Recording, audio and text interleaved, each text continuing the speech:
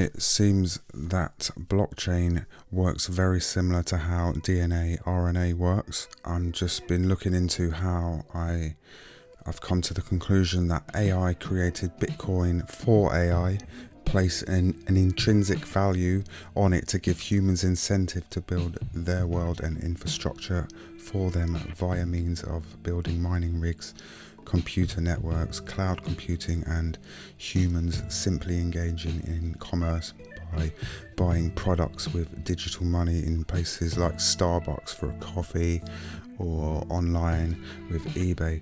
And also been looking into how the AI encircles everyone's siphons, controls and changes our algorithms on our search engines within our phone.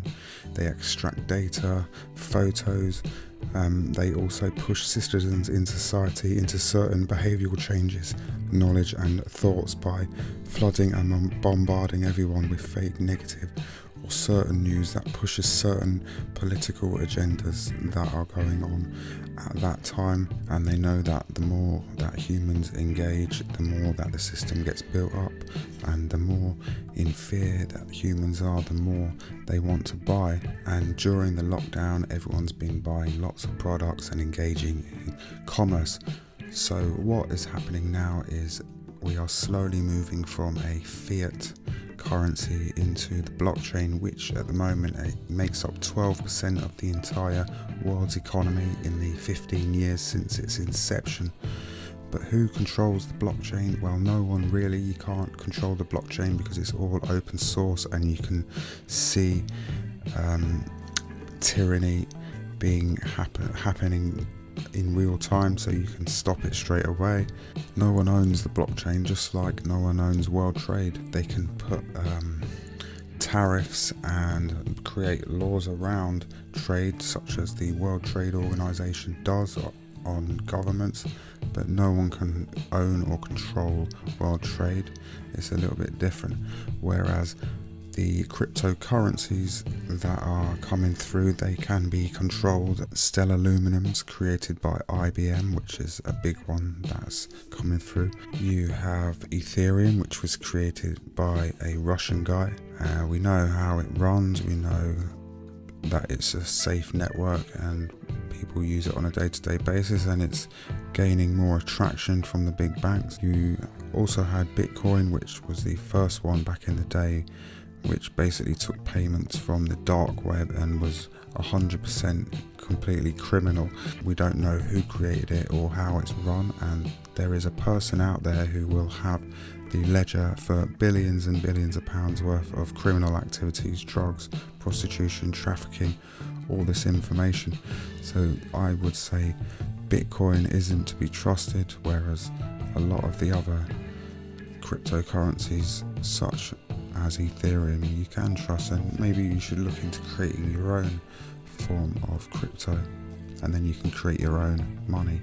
Or you can just rely on the government to give you their universal credits, which are being rolled out on the blockchain right now, which is another thing I wouldn't want to be a part of. Never want to find myself in that situation, being told how and when I can spend my money and being watched by the AI convincing me to buy certain things. These are all possibilities, but they're all happening on a very fast level. Another thing that you should look into is how you have AI bots such as Sophia gaining citizenship in Saudi Arabia. The reason why they're starting to gain citizenship is so that they can earn money and pay taxes like humans do. This is another thing, going from carbon to silicon, humans. But the AI having their own money and paying taxes, they can then buy their own companies, will be gaining revenue on the microbit level, which over vast amounts of data is being exchanged, and they're gaining money from this. So eventually AI will be self-funding, self-building, self-owning their own companies eventually in the future, which is another thing. The fiat currency system based on the fractional reserve system, where public banks loan people money and then that money that the people have earned in their accounts is then loaned to other people, is slowly being replaced by the blockchain, cryptocurrencies and smart money, or some form of a credit system, which eventually will be based on health, behavior, usefulness as a human and many other aspects of life that will be harvested and monetized. Attaching SEGs to clothing, IoT products around the house and every public space, smart contracts, and it all be facilitated by the 5G and eventually the 6G system. Once the decentralized autonomous organizations, or DAOs, or another name for it, AI technology, start working on the microbit level that humans have no idea what it is, via means of engaging in P2P and commerce, then they will start to self-fund, self-build, self-own and start selling products themselves, which is where the AI technology is moving into. So humans, I believe, need to start moving forward and creating ways in which to combat and compete with the AI, because they are going to only get stronger and more smarter as time goes on. So myself, I've been engaging for the last 10 years in crypto and trying to disrupt in ways this way, and also I'm now paying for my bills and ways of life with cryptocurrency, and I can show you ways in how to do it. So first off, after you've downloaded Google and YouTube, you are then going to want to go to Brave browser and download this. What Brave browser does is it blocks ads and trackers, and it pays you for browsing through the internet, which is what Google and Facebook and all these companies should be doing. And once you've got Brave, you want to get an Uphold wallet, and what the Uphold wallet is where you can send all your payments to, and the Brave browser pays you in a form called BATS, basic attention tokens, and I earn about £120 a year, £10 a month just for browsing the web. I also can pay my bills, which I have been doing for a while now.